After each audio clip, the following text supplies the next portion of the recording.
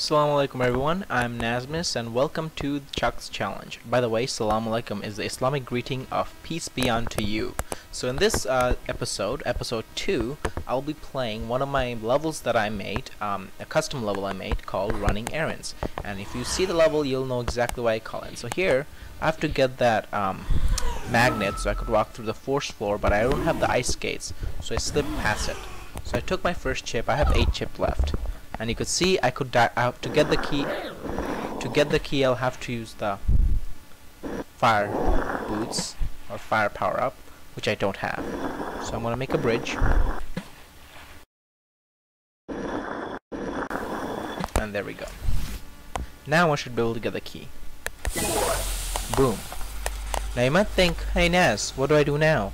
Well, did you know that by the way, did you know that I hid an invisible wall, a fake wall there? So you might be looking around, but it's right here. By the way, whatever you do, do not touch these red circles, however pretty they may be, because they will take away your power-ups. So they're like the thief from Chuck's Challenge. Here you have the clone machine and some fireballs. Use them to destroy the bombs, but don't create too many because you will trap yourself, and that would not be good. Of course, you have the undo button, and these. That I did not mean to do that. Now these are gliders in Chuck's Challenge. They are no eyeball aliens here, but in the original Chuck's Challenge, these enemies follow the same patterns as the glider did in Chuck's Challenge. Now these broken bridges are recessed wall. Oh, did you hear this? A bloop sound? But anyway, these are the recessed walls from Chuck's Challenge, and this is the blob. Yeah, they are very unpredictable and scary. So,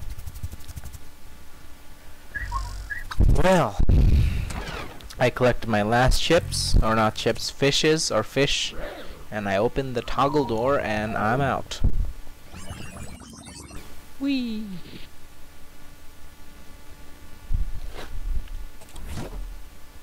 By the way, I love how the water or the water power-up sound like a jet airplane. Ha! I fooled you. Ha! Fake keys or fake wall or can't enter. This is the equivalent of teeth, and if you gotta get away from them because they are not fun. And these are the equivalent from the pink balls that just go horizontally. Again, the annoying blobs. And this is the equivalent for the tanks. I love how the sound they make, like yes, agreed, yes sir, whatever. So.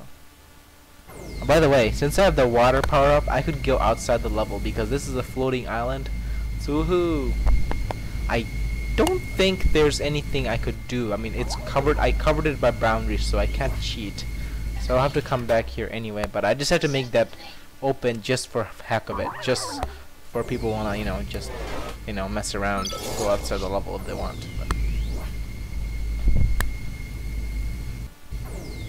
Okay, so now I should be able to have my oops, see, I do not have my magnet yet. It's weird because magnets should make it harder. It'll cause you to stick to the floor, so you'd be moving with it. I don't understand how the magnets get you through the force floors. Whoops.